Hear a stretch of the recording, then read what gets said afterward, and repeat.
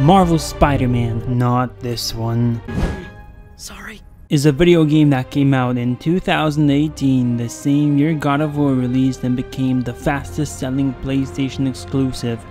Less than 5 months later, poor Kratos. Sony didn't expect for a Spider-Man game to be a system seller of this magnitude, but us fans of the character, we knew. But let's face it, popularity does not equate to quality. Spider media has blown up uncontrollably this past decade. Look at this stuff. Wow. Isn't it neat? No. It's nice to see the brand succeed so well. That said, most of these adaptations offered a boiled down version of Peter Parker, a butchered version that made him out into something he is not, leaving first time audiences with a skewed perception of the character. Even though Spider-Man is at his most popular, he's a far cry from his once golden age of stories that honed in on dramatic storytelling, a life filled with problems, twists, and or turns that highlighted heroic deeds and whimsical adventures in the Big Apple. Insomniac Games, however, the studio with an impressive history that created the likes of Spyro the Dragon, Ratchet & Clank, Resistance, and Sunset Overdrive, said they'd like to take a stab. Could they possibly craft a game that does the character justice? Yes, the answer is yes. Which is why I welcome you to Hit or Miss, the series where the good, the bad, the ups, the downs, the highs, the lows, the rise, the falls, and major lifts are all brought to light in the name of a sequel that could improve certain aspects and keep the ones that work. Buckle in, true believers, as we hop into the world of Marvel's Spider-Man. No, not you. Get out of here. Sorry. Was there not a more corporate title in mind, or was this to avoid confusion with DC's Spider-Man? Gotta hate them Disney mandates. If you're planning to play this game in the future, consider this your SPOILER WARNING!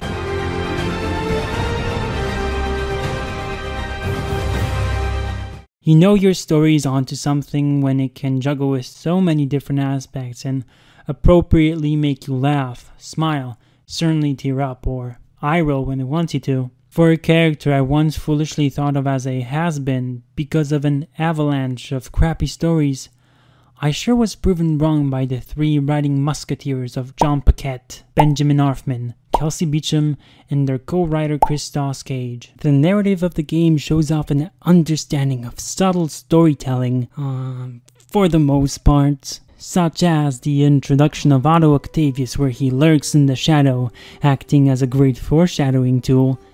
Get it? Because he's actually in a shadow? Foreshadowing? Huh?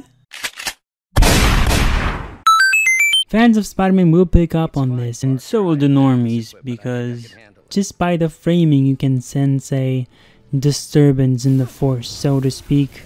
And no better is the clever visual-based storytelling brought to the test than in the opening. When I saw this thing, I immediately knew all my worries and apprehensions specifically about the handling of the character were now a thing of the past. Right off the bat, the first thing we see is the photograph of Aunt May and Uncle Ben. Glad to see Uncle Ben get embraced as an important figure in Peter's life. Not like that would be a hard thing to do or anything. Oh my god, this person had to do this. It tells you all you need to know about Peter Parker. Come to think of it, Insomniac Games even managed to shove in some cheeky nods. They managed to get in a few references like a stack of classic comic books, namely Amazing Fantasy number 15, aka the debut issue of Spider-Man, and something that definitely does not resemble a PlayStation 4 Pro. Pizza time. In some areas, I'm willing to bet they're even drawing parallels to their own workplace, something many developers love to do.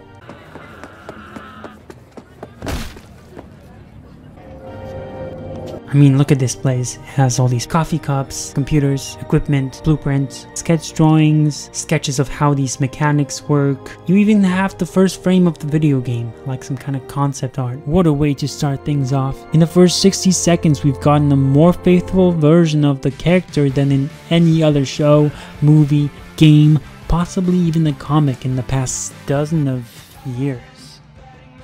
Hold up. In the past 11 years. All of that while laying out the foundation of who this guy is. Another thing the opening does well, right at the beginning Peter has to make a choice. Pay rent or help those in need. He makes his decision and later in the game gets a phone call from his landowner. Mr. Parker, this call serves as your third and final warning. Eviction proceedings. Wait, I get paid at the end of the week. I can... Eviction proceedings will start Friday unless full payment is received by closing business. Good day. Yeah, good day. These choices are held to a standard as seen later on in the game when Peter is kicked out of his apartment and your personal items are thrown out the trash. That puts you on a mission to scour garbage trucks to find a spider drive worth years of research. So basically you have Spider-Man's actions affecting Peter's life, which then end up affecting Spider-Man's portion of life back. Classic Spidey. I love when the writers don't forget about this stuff. It's things like these that ground the world in the most true to Spider-Man fashion, one that values the need for consequences. That's not to say there weren't any poorly written segments.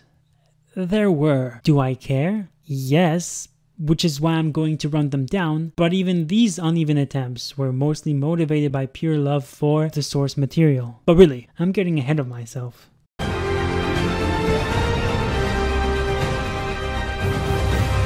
Where do I begin? I guess a good place to start would be the second Mary Jane mission, where she has to break into a Sable International outpost to talk to a guy named Standish, former demon hostage. Charles Standish? Holy crap! Charles, where is Dr. Morgan Michaels? Lee sent you. Didn't he? Resemblance is uncanny. What's the problem with this scene, other than that it has one of the worst tropes in movie history? You know the one. A character is about to tell you something so important. They're going there to get... To get what, Charles? What do the demons need to get at Grand Central? What the... Charles! Oh my god. He's not a Sable guy. Definitely not a Sable guy. Back up over here. Okay, time to Wait, go. no, he knows something! That was such a stupid plot point. I got knocked out. Oh, screw off, game. I think what's funnier is there's a random gun just sitting there, waiting for him, which he continues to aim at MJ, knowing very well she's someone to trust. She has Michaels in the Bowery. They're moving him to a new safe house tomorrow at noon. Stop She's pointing totally that gun! ignoring Grand Central. And when there's potential danger, he's still pointing it at her, so that the story can have an excuse for Peter to react all hostile. Charles! Oh! What the He's hell? not a Sable guy. Definitely not a Sable guy. Now, this part is infuriating. Sable won't listen to me. But she's totally ignoring Grand Central. Grand Central. Sable knew about Grand Central and did nothing about it? That's like a police officer ignoring a bomb threat, except worse because these soldiers were hired for the sole purpose of looking into every demon-related case. And Standish, let me remind you, is the CFO of Oscorp. This guy doesn't tell Norman about a potential terrorist attack that could endanger lives and the company he works for? Does he not care for Oscorp? Did he not read the PowerPoint presentation? Oh, it gets worse, because that would also mean Norman never sought out Standish in the first place. You'd think the guy who hired a task force to obtain the demons would like to exchange a few words with his employee who was held captive by them. Or I guess Mary Jane is the only normal one to think straight. All it took was a single line of dialogue to make these characters out into outright morons.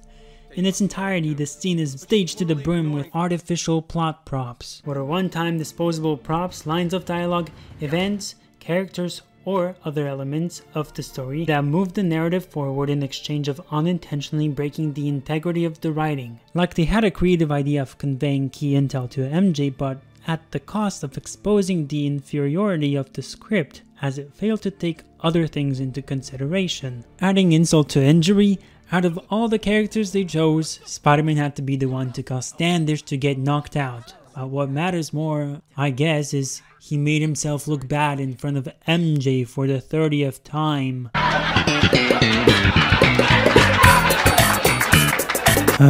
Look, he has relationship problems. Isn't he relatable? Hey, okay, another thing. Sorry, Charlie. You knock a man out, destroyed my background research, and the best you've got is sorry, Charlie? Is everything a joke to you? What? MJ, no, I screwed up. It was a tension breaker. Tension breaker. Right. Listen, I gotta go, Peter. Filing deadline. Peter. That's how you know she's still mad. Peter. Nice work, Mr. Superhero. That's your name. Also, nice hole on the roof. I'm sure Spidey appreciated the gesture. And then not even 10 seconds pass, he regains consciousness the moment they leave. Gee, they're not even trying to hide the low effort. That's just one scene, among many. Then there's the random case of Norman blaming Spider-Man for the prison outbreak, even though it was clearly Dr. Octopus. Hop on.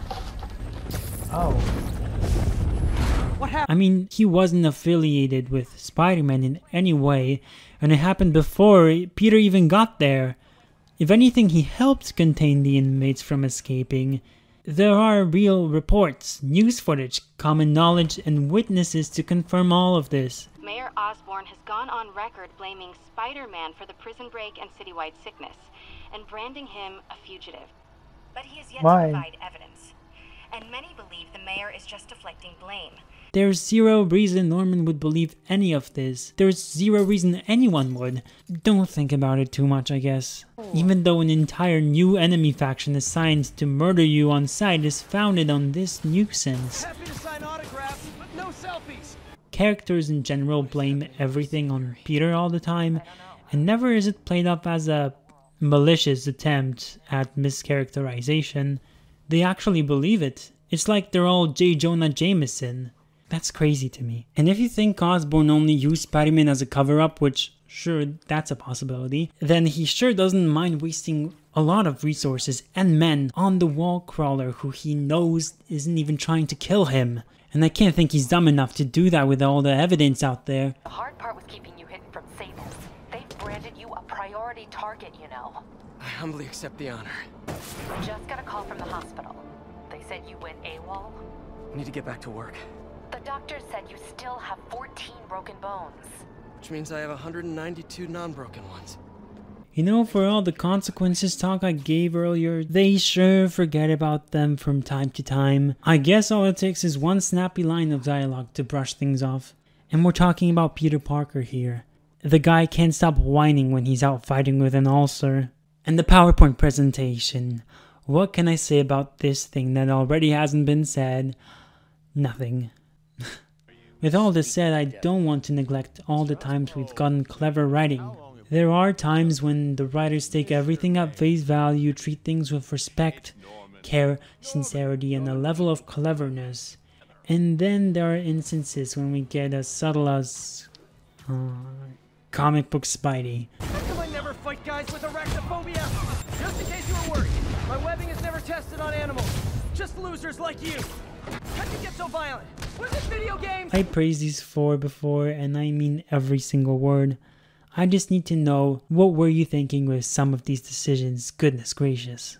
Did they not have a script doctor in the house? I think the problem narrows down to the overabundance of imprudent plot threads that fail to mesh with one another. I've seen the game do so much more, and to water down those examples by adhering to its ill-advised explanations calls for further attention in latter examples due to their relevance to the story. Unfortunately, I'm gonna have to go there. So let's stay negative.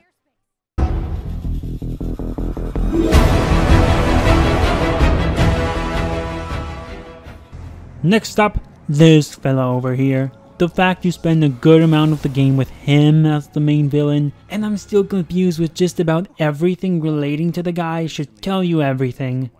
It's common practice to get a better grasp on characters the more they show up. With Martin Lee, it wasn't like that at all. If anything, it was the stark opposite, as each encounter left me with more questions, especially in the places where they tried to explain him to you. The answers provided didn't clear anything up, and only raised new question marks. So let me get this straight. The deal with Martin Lee is there's a good side to him, but there's also a bad side called Mr. Negative, okay? The inconsistency being the guy is insanely evil even when he's his normal self. At the time you think his powers are mystical. Then you find out the result of an Oscorp scientific accident. which does not explain his manifested outer domain realm or the shrine in his office full of folklore references, insinuating there is a demon controlling him. The heck? He needed to pretend to be someone else to let his darkest feelings out? So is he evil because he's a crazy lunatic, or because the powers make him out into a mean guy? It's never clear. His evil persona comes and goes. There's no rule to what's pushing him to transform full terrorist. What separates the man that's willing to murder innocents with a deadly virus and bombs just to get back at Norman from the man that's dedicated his life to helping the innocents with feast? Is everything okay? It's some personal business I've been planning for a while. Please take care of this place. It represents the best part of me. There are these letters where he thinks about turning back. Lee sounds conflicted. Almost like he didn't want to head down this path. But the demon is hungry, it says. And I don't think I can hold it back. Which tells us Martin Lee isn't the one seeking vengeance, it's the fake demon persona who is. My question is, are you sure about that? If this was supposed to be a Jekyll Dr. Hyde counterpart, they failed to get that across as well. In fact, in his normal state, he's always looming around like some threat. Mr. Lee. Did you find what you were looking for? Martin, you're back. Get that. Thank you. And heading off again shortly, I'm afraid. You must have heard about City Hall. Yes. Tragic. Peter was there. He was very lucky. And an Osborn rally. I didn't know you were a fan. Is he Martin Lee in this scene, or is he Mr. Negative? I just don't know anymore. I don't think you or May have anything to worry about. As long as you stay away from places you're not supposed to be. 12 seconds later. What matters is you are both safe. Amen. Trying to kill Peter because he was at an Osborn rally. Really? Which one of you wrote this? Well, you could say that the demon is merely manifesting off of his negative emotions, but since it's been established that Martin Lee doesn't have those negative emotions, there's nothing to manifest off of, so there should be no Mr. Negative. The closest I could come up with was a comparison to the Green Goblin and his dual identities. In the comics, best exemplified after he gets amnesia, where there's a thin line separating the Goblin from breaking out of Norman, so you never know when he is his normal self and which second he will fully snap back into the insane, crazy Norman. But even that's a stretch, considering we're led to believe he's a good man deep inside. This isn't you! I won't abandon you in the darkness, Martin! The Martin I know couldn't have done that. Whatever's become of him, that's not the one I want to remember. What a mess. You could make an argument that Martin Lee is 100% responsible for all his actions. The folklore is just an aesthetic, the demon is merely a projection for all his evil doings. Yeah, no. That would insinuate he isn't a good person. There would be no actual inner battle, which definitely goes against what you're told in the later scenes. The writers were so preoccupied with setting up the mystery of his powers, they never came to a sensible consensus when it came to explain them. The other thing that's unclear is how he powers up. At first he sucks up by sucking the negativity out of others. At least that's what it would appear to be until the game then outright tells you he manifests them from his own anger and fears. So it's both? And so that too insinuates he is fully responsible for his actions. I sense conflicting information. The character is entirely pulverized by a broad area that falls all over the place. I'm sorry to say, this sentiment doesn't only apply to his powers, personality, and origin. The writing in general doesn't do him justice. The most I've seen him do is turn into a giant monster and spout generic dialogue. One way or the other, you will join me. Kneel before me. This isn't you! This is exactly who I am! You can beat the demon, Martin! Beat the demon? I am the demon! I have honestly no idea what the writers were thinking with this one. Seeing now how his story arc was handled, I get the sense a good portion of the game story could have been salvaged from being so poorly constructed if it wasn't for trying to shove Mr. Negative.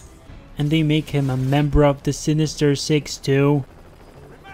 Mr. Negative trying to be relevant, but he ain't.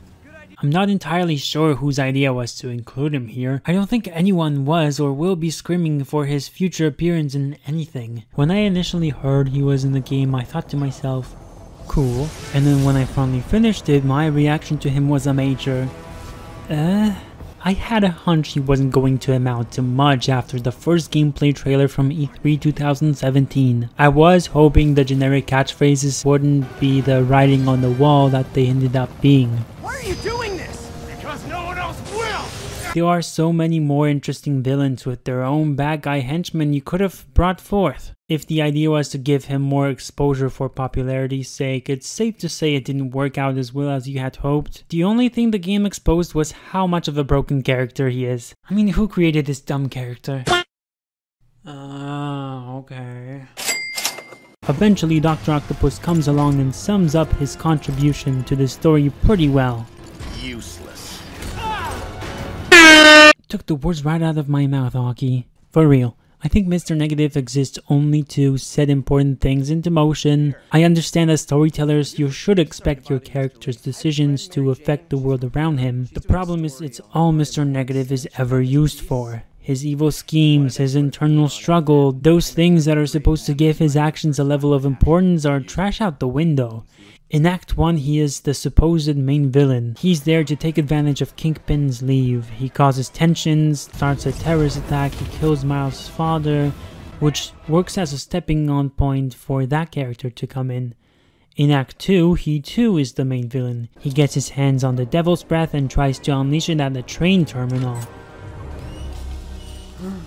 I don't want to get sidetracked, but I just want to point out how ridiculous it is Osborn had his technology out for public display, and one of them happens to disperse Devil's Breath into the air. Oscorp should be taking all preemptive measures to confiscate and secure any devices compatible with the disease, especially if this guy can figure it out where it is. Come on. And why is a perfectly functional device worth millions just sitting there out for grabs with no security in place? Phones in electronics stores are more secure than this thing. Did I mention it probably costs millions to produce? What is this writing? Anyway, Spider-Man comes in, the two toggle, Negative spouts some more generic lines of dialogue. I don't want to hurt you!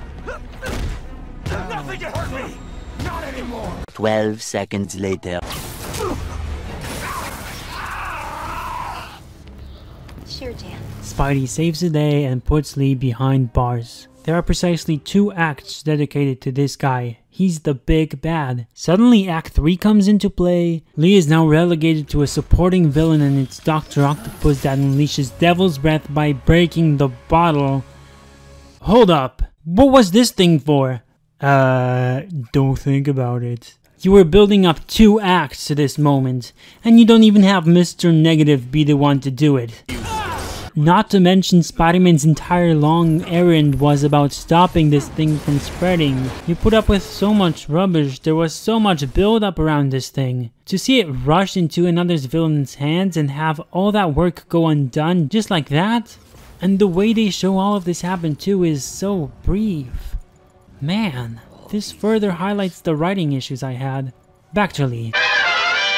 He's basically relegated to a flashy beat-em-up boss. At least it puts into perspective the real conflict the people behind the game wanted to explore. The one of Peter and Otto, of course. To sum it up, Martin Lee is an immaterial and vague character. Narratively, he's as significant as a flat tire. It can only get you so far before you'll have to change it for a one that works. He's like the first bad guy in opening scenes of movies that the hero easily defeats, only with an over-glorified extended appearance and enough things connecting to him to create an illusion of relevancy, when in truth no one cares about Mr. Negative, not even the characters. I'm fine, I'll take my time. I'm alive. When it comes to Spider-Man games, everyone knows the thing to always make or break them is the swinging mechanic. If it ain't good enough, pack your bags and go home. Insomniac nailed it. They made the thing fluid and intuitive to a point where you barely want to fast travel. I can't tell you how many open world games are too big for their own good, Although a lot of detail and attention has been put into the looks and designs of these worlds, you won't find a reason to come back to most of their locations. Whereas in Marvel Spider-Man, you'll eventually veer by the same old buildings for hours end and likely won't urge to skip around. Traversal is a big component as to why that is. Coming up with an interesting alternative to walking will go a long way. It can be a fast car that chicks dig, awesome superpowers, a trusted horse. The more creative you are with it, the better. However, a unique idea won't mean a thing if the system is unreliable or one-dimensional. The swinging mechanics in Spider-Man PS4 deliver on the spontaneous, fun, and dynamic. This is the type of game where you can literally hit a wall and say, I dig it, as you smoothly transition back into action. Unless we're talking about the drone challenges.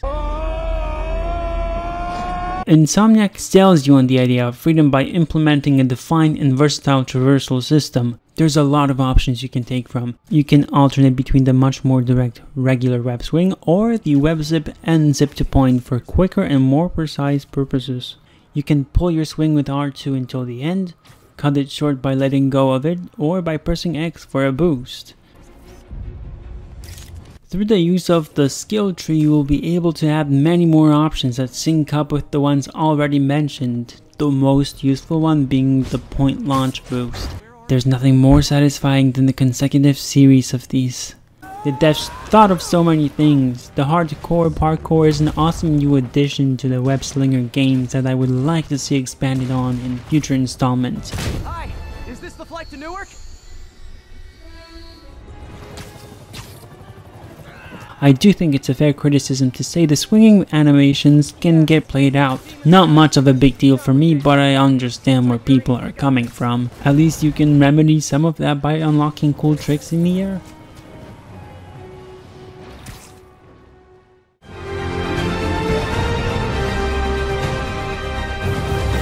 Peter Parker isn't a murderer, but for someone who isn't supposed to kill, he sure likes to push it. Record down.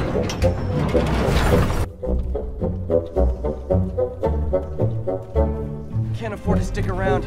Cops will be here any second.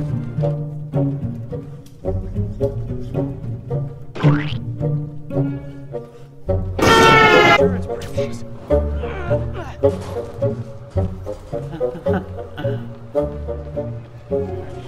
Hello. Let's hope it stays that way. I'll stop doing what I can, mate. Love you.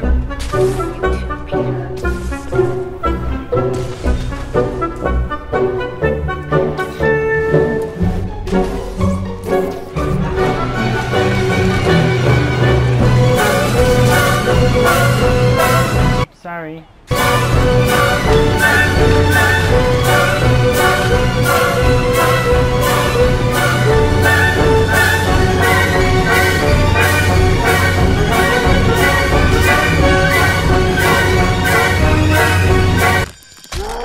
Now I understand it's almost impossible to create a combat-heavy game without over-the-top cool tricks. It's kind of like the super moves in Injustice, so not a major negative, but it does take you out of the game nevertheless. I'm not sure how the developers can get around it. Somewhere out there has to be a clever solution.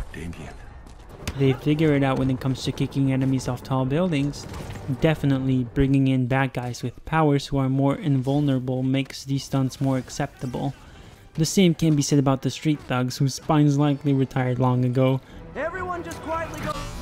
I don't think it's impossible to sacrifice spectacle over consistency while maintaining the excitement of things. It's not that big of a deal, but worth bringing up as the point still stands. Eliminating this qualm would greatly maintain the immersion we all want out of games, right? Right? They say that falling in love is wonderful. It's wonderful. Look, I don't hate Mary Jane Watson, but she has to be one of the worst additions to the game as a whole. For whatever reason, they decided to make her a journalist, borrowing a bit from Superman's gal. But where Lois Lane is focused, strong-willed, mannered, charismatic, confident, curious, From time to time, you get to see her in another light where she's more vulnerable and nervous. MJ is just in your face and refuses to screw off, all because she's written into this weird modern trend of a woman that has to show signs of brashy independence in order to be considered strong, and any sort of reliance on a man will somehow make her lesser than one. They even give her her own missions that no one asked for. Literally no one. Not a single soul. It doesn't help these sequences are some of the most outright ridiculous ones in the game. At first it's not bad.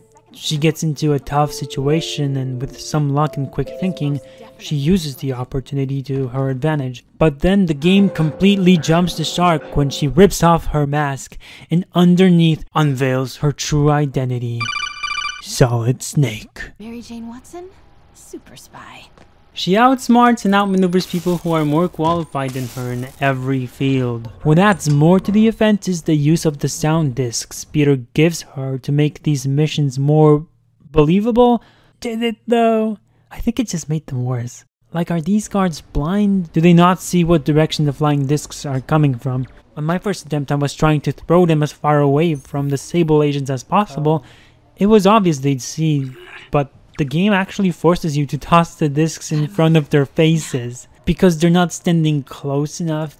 What the f? The game actually encourages you to be as obvious of your presence as possible. Well, I was giving the game too much credit. And also, is no one going to run a sweep after hearing the ambient? Isn't anyone going to call them in once they're investigated? This isn't Metal Gear. What are you trying to do here? All of this just totally clashes with the rest of the game. How incompetent do you have to make the enemies just to make your character look better than she is? Okay, stay ready. I've almost got the location. Sweep complete. Sector clear. From this point on, it gets worse with each mission. There is, however, one sequence where you get to play as Mary Jane that I like, and that's at the Central Station. Watching Spider-Man on hero duty from a civilian's point of view is awesome. This is awesome. You never get to see Spidey from this perspective. It's a really nice attention to detail. For all the bad these MJ missions are, at least they gave us I saw that game. Clearly designing these wasn't your #1 priority, and it shows. Hey, who's there? But at least it's representative of the portrayal of MJ as a whole, the writers doing everything in their power to prop her up while making everyone else less capable and inept. If there only was a way to name these type of characters. I bypassed the compressor. And if that's as far as the problem went, she wouldn't be that bad of a character. Alas, there's her relationship with Peter Parker. What's her deal? She wants to be his equal, constantly trying to prove her worth. You could say that's admirable, but for Mary Jane, I never cared for that aspect, and definitely not in the way it's presented here. She was never a literal equal to Peter. Dude, he's got spider powers. What do you have? Noisy discs? Stop!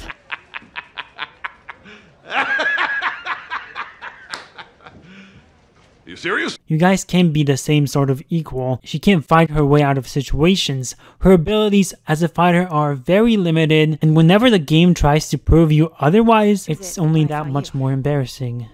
You're lucky to be alive. Says the guy I saved 5 minutes ago. The amount of things she gets away with because of sheer luck and skills is ridiculous. Throw in as many 1 in a million maneuvers into the mix, cause I'm not buying it. If you think you're all that, Miss Watson, why don't you go fight bad guys? Let's see you get beat up and trampled after 5 seconds. The ability to claim oneself as independent does not make you formidable. I mean, what's Spider-Man doing in this game if she can do all the things he can? Break into Osborn's properties? No problemo. Infiltrate a Sable outpost? Moving him. Have to find out where before we lose our shot. Please. She takes care of those for breakfast. Get into Tombstone's office? Oh look, the door. How convenient for her. Come out of nowhere and save the day? Yes. Did she have any plan? I ask this once again. If she's so amazing, why is Spider-Man here? The writers are constantly enamored with the idea that Peter needs her help, that she needs him as Spider-Man, and that he needs a team to help them out. Hold up, where did I see this before? You are not the Flash, Barry. We are. No sane person can look at what she's doing and take that seriously. especially when you have to go to such lengths to rest your case, often at the cost of the webhead. MJ, if it weren't for you and Miles... Look at him, he can shoot bursts of webs left and right. The man is quick on his feet, reacting, stopping things from breaking apart. The sky could be falling and you can rely on this guy. But when it comes to making her look better, he suddenly loses control. Oh, he struggles to think fast, he's slow, he's too weak to hold up a platform. He's starting to swoon, he misses. Can you make up your mind? Does he have a year experience or not? Why must we make a character inconsistent to prop up another one? I have so many issues with the burning house apartment scene as is. Here, allow me to fix that for you.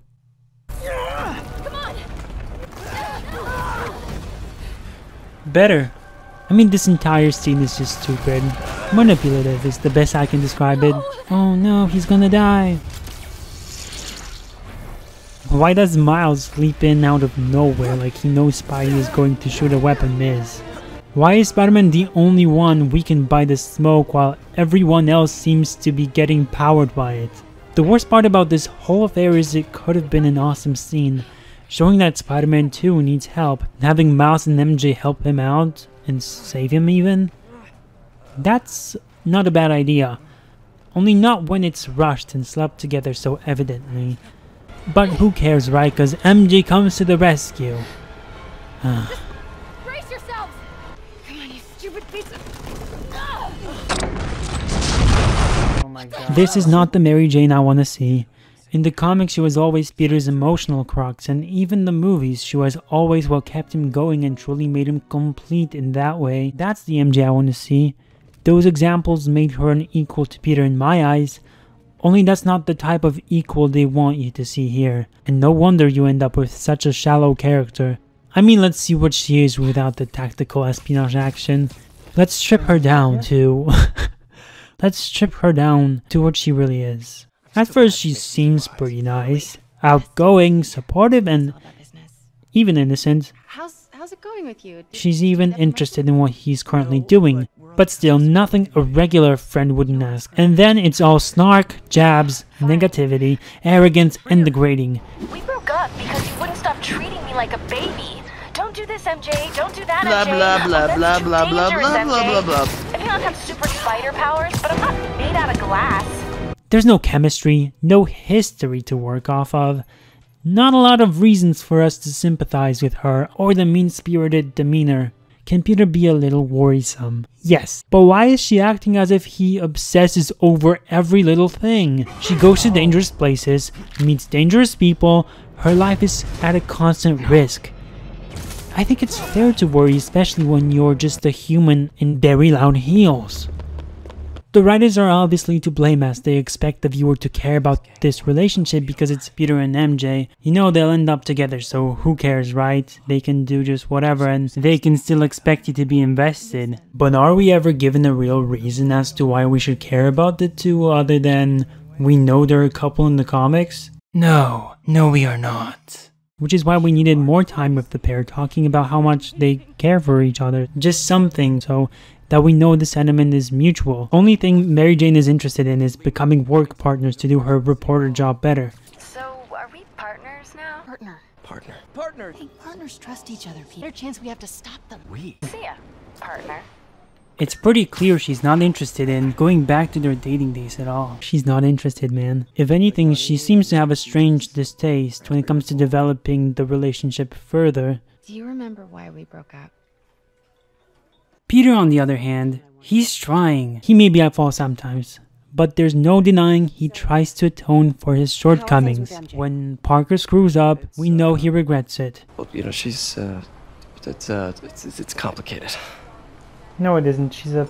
As for MJ, whenever it comes to completing her end of the bargain, she always finds a way to make it about her personal space and how she wants Peter to accustom himself to her needs. She's like a praying mantis, and it doesn't help she sometimes looks like one.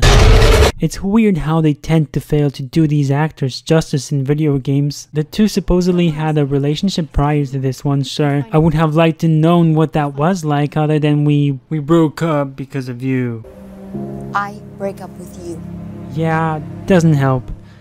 It's a bit of a shame the story doesn't give us anything to make the romance believable. There were so many opportunities to develop the relationship, like when Pete comes over to her house to cook and talk about the demons. I imagined an interesting conversation back and forth, a moment between the two, perhaps about their past, a chance to talk heart to heart, get more personal. So when we finally get the scene, I can help but get annoyed by the fact the most we get out of it is the great Dumpling Catastrophe. You're never gonna let me live that one down, are you? Nope. The great Dumpling Catastrophe. I still can't believe they evacuated the entire building. I know, and in January too. Your neighbors hated me. Yeah, they were pretty happy when we broke up. Yeah. So... Psych! Let's talk about what you found in Lee's office. Dumpling talk, so quirky, it's so insignificant. I guess relatable too? Definitely a wasted opportunity. And then she makes a big ordeal out of Peter leaving his clothes on the kitchen floor as though it matters. Leave your clothes on the kitchen floor? Honey, where are my pants? Ha ha ha, so funny. Why is this still going? Why does it matter that his clothes are on the kitchen floor? Why? This isn't a great development for their relationship. Snarking about clothes on the kitchen floor? Really? What is she gonna complain about next? Leaving the toilet seat up? They talk about becoming partners in their lines of work, but that's no different from any of their other interactions. You know, I hear some people say, oh, I like how relatable and down to earth their relationship is in the game, without realizing that this is the very problem. How is their relationship any different from your work partners or your friends? This is MJ and Peter we're talking about here. They are supposed to be the couple, the ones to have to hold from a day forward, for better, for worse, for richer, for poor, in sickness and in health, until death do them apart. They're supposed to be soulmates. This relationship can't be just casual. Get away from me with this. Oh, I like how they have normal couple problems. I can definitely relate to that. I don't expect to see them dying in each other's arms like Romeo and Juliet either. I just want more than talking about how bad of a cook Peter is. That doesn't cut it. Sorry. Not especially when it gets undercut with a robbery and an overdrawn bit about pants on the floor. It's embarrassing how scared they are of developing a real romantic relationship. Why bother if you have history of movies and comics doing the heavy lifting for you, right? Mary Jane Watson never shows affection for the men until the end of the game for no reason other than they're MJ and Peter. And you know, you're not supposed to question it. I never stopped wanting to. Wait a minute!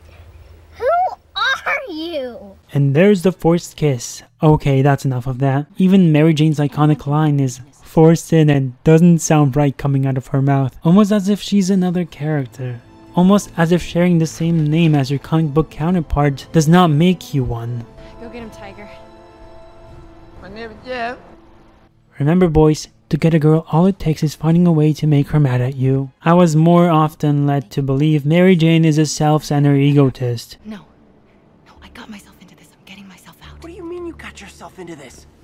After Peter's fight with Mr. Negative at the central station, the two are separated. Mere seconds after the events, he tries to contact her. What does MJ do? She assumes he was trying to talk to her about their relationship and interprets the text. It's over as news that he is done with her. No, not that kind of over. Scratch that. I do hate this character. Someone should throw her off a bridge just so we can snap her back to reality and help her notice how careless of a person she is. You'd think after a deadly face-off, a near high casualty event, where she along with many other hostages leave in the middle of the chaos, that her mind would be set on whether Peter's okay, you know, if he got hurt or anything of that sort. But no, it's always about her. Look guys, remember when you also texted a girl and she misinterpreted what you wrote? Congrats writers, you've succeeded at making her out into a narcissist.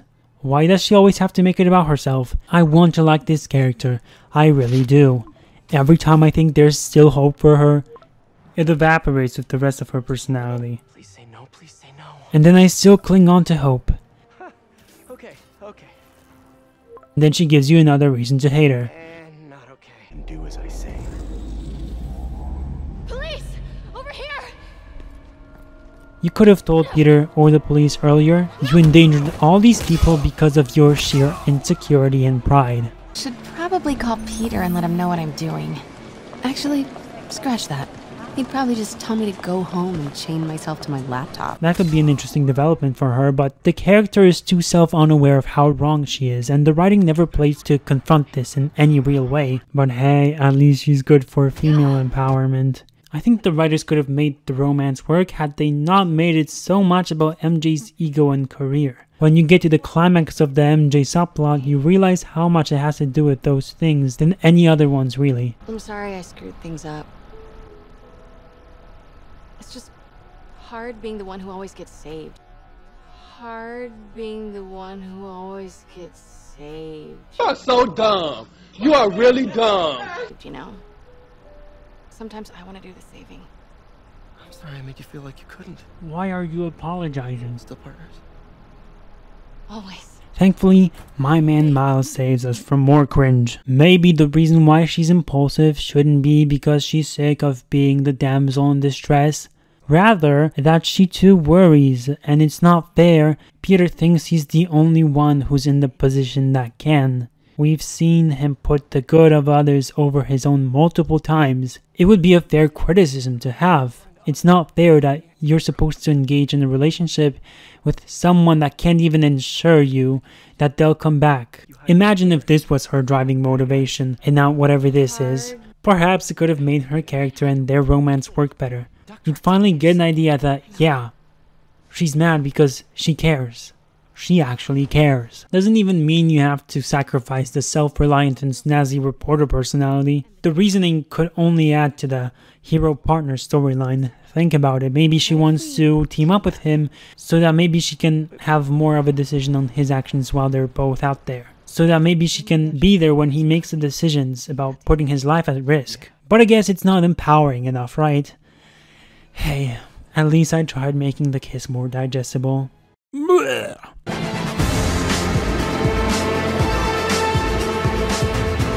During the E3 2017 demo, Miles Morales was announced to appear in the game. I was worried. It seems like every other day you cannot enjoy a Spider-Man story without Miles Morales being shoved in your face. The comic book iteration pushed the character into the main universe, undoing a lot of his stories. They forced him into a Teen Titans discount team. Now he's guest starring in a cartoon.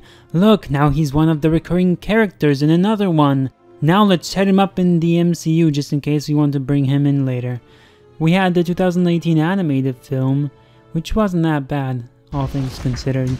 With Miles, what always put him in a bad light for me was the tendency to sell him off as the guy who will eventually take up the Spider-Man mantle, that he was somehow an equal to the OG, insinuating there could be a future in Spider-Man without Peter Parker.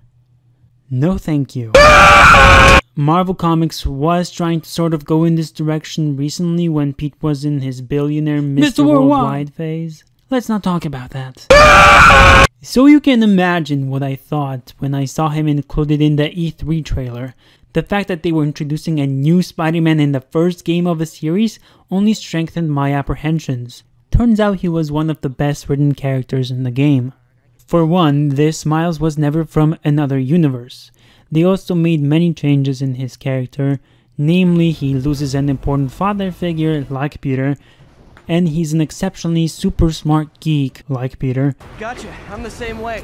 Make of that what you will. Within the context of the game, it works well and creates a great catalyst for better development. Miles' father is also a cool character. His death brought Miles naturally into the fold, unlike what they did in the comics for whatever reason. No! By the way, the explanation behind why he was brought over to the main universe in the comic books was because he had a sandwich in his pocket. I am not kidding. Just shove him in, boys! Foremost, the kid is brutally honest. He's not always painted as a nice guy. I don't blame him for giving Peter the cold shoulder, especially when he doesn't know the guy really. You have a reason as to why he's acting out. And it's not artificial. Plus, he apologizes for it when he finds out about Peter's experience with dead parents. He didn't have to. Sorry I snapped at you at the funeral. Oh, good, Miles. His dynamic with the other protagonists is actually relevant. He has a supportive mother, and Peter, MJ, May, they all help him tread the murky waters.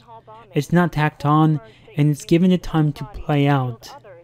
He's not this super flawless, confident, diversity character you see so much of today. He's actually a real, fully developed character. What's more is his stealth missions are actually good. The developers prevent themselves from repeating the same mistake twice by not turning him into a Spec Ops spy only second to MJ. Instead, they take from what they've established about the character. They take his super geek trait and put it to good use. In place of these stupid sonic discs, he can hack into objects and utilize them as a form of distraction. Who knew the key to good character writing is building on top of what you already have? Who would have thought? There's one Rhino scene where the scale is set big and still. It's more believable than anything you see MJ do. Not to mention it's well directed and fun to play. One thing I would take out from both of their levels is the spider sense effect. It shouldn't be controversial to say Spider-Man should be the only one to have it. He may not play the most essential role, but he does add a lot of dynamic to the team, and he never takes away from anyone else. Not to mention some of the funniest scenes will include him in some way or form. You have his number. Are you Spider-Man's girlfriend? That'd be so cool. So far he's learned to take matters into his own hands. He isn't anywhere close to becoming a hero, so thankfully there's not much I need to say about that. But I do worry in where it appears, even in small doses. You know, there's this one scene that's kind of corny and cheesy, and kind of sticks out from the rest of what we see in the game. A bit too on the nose, a little too corny. Alright, put him up. Seriously? Yeah, come on. First thing, don't let the adrenaline get to you. Breathe slow, breathe deep, relax. Get square your opponent. Let them make the first move. Now use your feet, and they go off balance, look for an opening. Boom. The bite, or at least the discovery of his power, should have definitely happened in a proper sequel. The expansion could have waited, no one expected it to come so soon until it got announced anyway. We don't need Spider-Miles this early. You got 50 years of Spider-Man history prior to this character's creation. Why is everyone suddenly so inclined to shove him into everything? The idea of having two Spider-Men running around in the same universe so soon, this is not gonna go the way you think. Anyway, I hope Insomniac doesn't forget what worked about Miles Morales in the first place. And kudos to them for making the character compelling. There is so much more potential for Miles in the foreseeable future installments. Take notes, MJ, because this guy outdid you in every department. Gameplay, character development, and interactions with others. The writing is at its best here, and I think it's because there isn't as much character history to fall back on as an excuse. And of course, it helps he's charismatic too. You're the amazing Spider-Man. You're the spectacular Spider-Man. And a few other choice adjectives Jameson uses. I need a hero. I'm holding out for a hero till the morning light. In all honesty, I almost couldn't put the game down.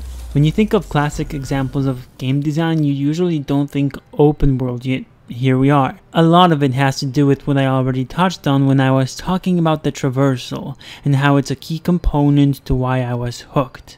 The second and the paramount factor that plays into it would be the meticulous world design. Specifically how well it innovates to replicate that classic scenario of a superhero saving citizens in peril. This means the map is filled with missions on top of missions that thrust you into the position of answering abrupt calls of duty. Oh what, it's not fun getting beat up? We'll sit with that for a while. We were just in time. They were like animals. So was I. One of such mission types is a crime, which will appear at any time, like when you're minding your own business on the way to the main objective. There it is, your hero moment. If you wait too long, the alert will disappear, so the bad guys get away. There are no consequences for not making it on time or choosing to ignore it. Regardless, it puts you on the spot as though it is actually your time to answer a hero's call, and I love that. I don't think I've ever intentionally ignored a crime because of how well they were placed within the city. And the thing about this whole thing is, even if you're preoccupied with a crime, which includes saving a life, fighting off crooks in the alley, taking pursuit in a car chase, dealing with a kidnapping, I've got you. You aren't sacrificing your engagement in the story just because you're momentarily setting it aside, and that to me is a big deal. helping your fellow citizens takes up to a minute or two. These are nothing for him, your friendly neighborhood personified. Just like that, you can directly go back to your story-based mission. The narrative won't get distilled by any of this. What helps maintain this feat is no crime report will start you off on a separate story arc that would take away the spotlight from the campaign. And that to me is brilliant. Most open world games predominantly have self-contained side quests deriving its players from the main storyline. Yes, I would love to help you find your goat. Could you ask me some other time though? I'm about to head to a guy who wants to kill my friends, loved ones, and will bring down the apocalypse upon this world if we don't hurry. Okay, which isn't to say there are no side missions with diegesis of their own. There's simply fewer of them, and they're easily identifiable on the map. In most cases, you know what you're getting yourself into before going in. There's no mission that will start you off looking for me pan and end you off slaughtering a werewolf. And I say this as someone who likes those type of scenarios. Getting thrown into the deep waters before you know it can be awesome. What I'm trying to get across is, too many of them in a row will take you out of the flow of the main story, and Spider-Man PS4 finds a way around that. There are many other objectives smartly placed on your way to the intended destination, yet none fighting for your attention. Throughout the sandbox you will run into landmarks, plenty for you to take pictures of. What the game doesn't tell you is there are also secret landmarks, hidden throughout, which make for notable surprises. Is that a... Oh my gosh! Seriously, I want one. Get out of the frame. Great. Forgot how much I love photography. I can only imagine what other secrets I missed. There's always something to spot, and there's always time to stop and take in your surroundings. Whether it be famous monuments, iconic structures, up-to-date newspaper, fictional and real. And let's not forget about the fan favorite backpacks. Hey, my Mark I web shooters. Managed to improve the storage capacity a lot since then. These wonderful little things were left on the rooftops by Peter Parker over his 8-year tenure as Spider-Man. With each find he goes off on a little heartwarming, jocular, and endearing, insightful anecdote, bringing you up to speed on additional character moments while giving you a better, truer understanding of the guy. Much better than chasing feathers or mysterious puzzle pieces that together form a meaningless video clip. Yeah. That blind guy gave me his card in case Spider-Man ever needs a lawyer. Wait, hold on. If he's blind, how did he know I was Spider-Man? The only problem I had was there wasn't enough of them. People who aren't all that into side quests probably found the time to look for these. That should say a lot. Did I mention there are pigeon chasing missions? Unfortunately, due to the graphic nature of the material, we are not allowed to air the footage. Accept the pigeon lady from Home Alone 2 instead. The Black Cat stakeouts are probably the only type I had a major issue with. They're extremely easy and there's not much you get out of completing them. At times it seems like they're only there to promote an expansion or so. Okay, here's the problem. The excitement around the city that never sleeps died out fast. They came and went. Why not scrap the expansion idea and instead condense it into smaller scale Tombstone-like extended side missions?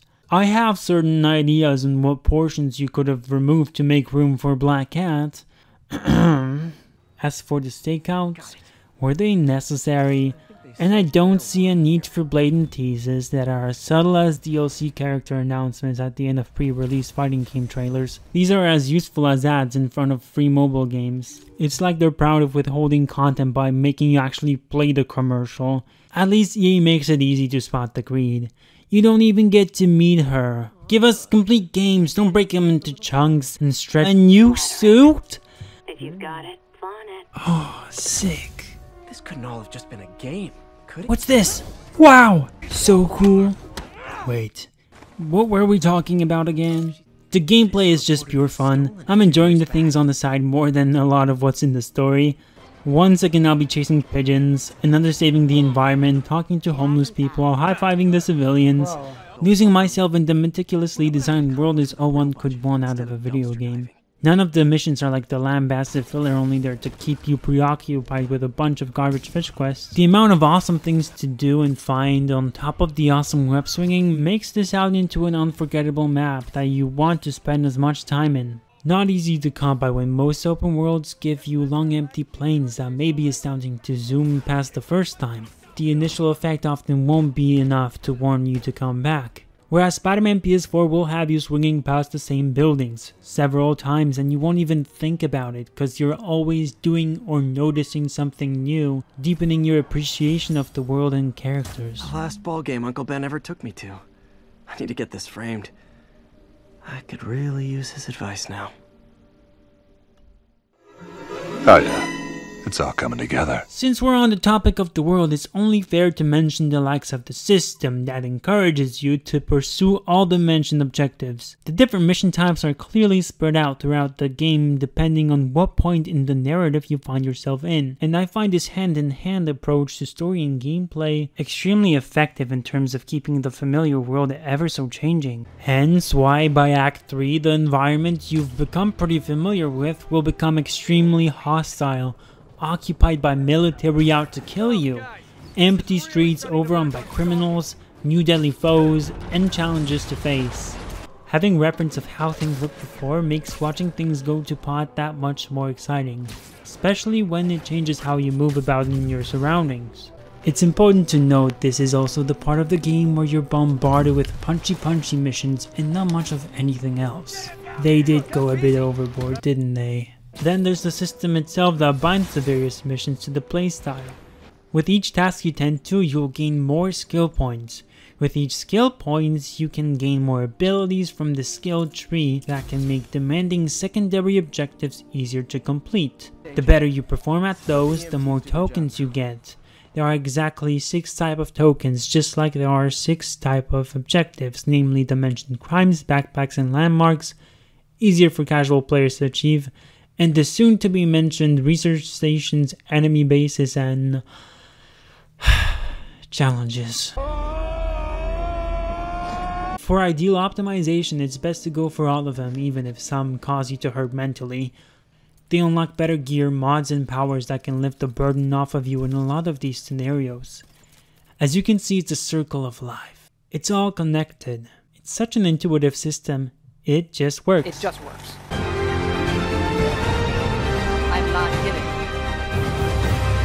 Benchmarks suck. For those who don't know, benchmarks is a checklist of the different things you can do in the game. Take sticking enemies to walls, for example. If you stick 100 of them, you'll complete a benchmark. Physically throw 100 enemies. 1/3 of it at least.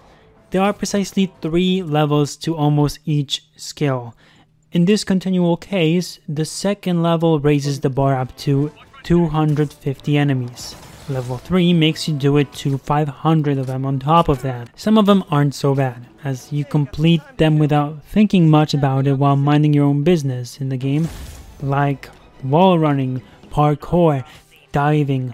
When it gets bad is when you're faced with combat related marks, the likes of disarming 100, 250, and then 500 enemies to complete all levels. Isn't this fun? Oh boy, oh boy. Even now, I'm still wondering what the point was. If it was to change up my playstyle, I'd have to disagree. Developers should be encouraging me to diversify my movesets by providing me with a diverse batch of enemy types. This argument continues to fall apart when you consider there are already things in the game that get you to approach things differently. They're called mission objectives. Haven't seen the city this bad since, well, since never. And if you think this is changing up my fighting style, then I have no idea what games you're playing. At least they'll probably reward you with something cool once you complete all of them. Surely the grind mustn't have been for nothing. Wrong!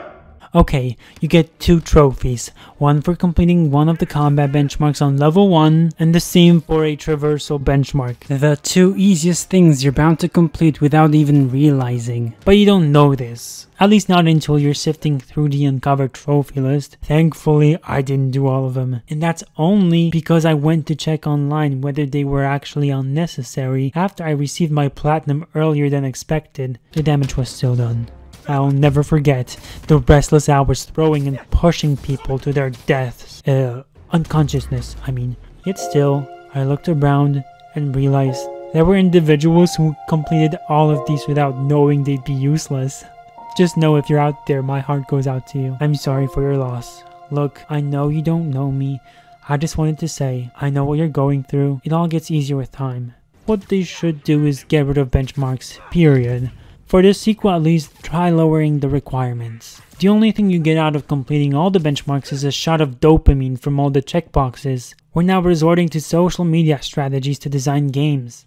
How innovative. Doing the grocery list is more rewarding than this. At least I'm checking off stuff I'm actually going to use. The Black Cat Stakeouts had the audacity to reward you with a new suit. I don't think I've ever seen a more tedious element in a good game. On top of everything, the grinding for the sake of grinding unveils how stupid the AI is.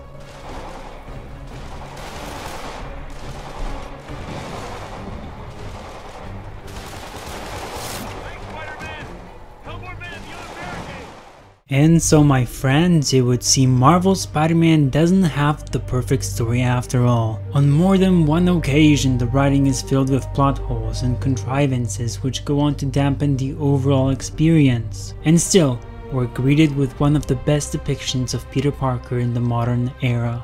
This is enough for me to recommend this to anybody. Yet there is much more to discuss, from the combat to the Taskmaster challenges, or the entire third act in Doc Ock. And as you can imagine, these videos take quite a while to script, edit, and put out, so if you're interested in seeing part 2, I would appreciate every like, subscription, and comment you leave behind. I have much more planned for the foreseeable future. Any support, even as simple as sharing the video around to your friends, would mean a whole lot.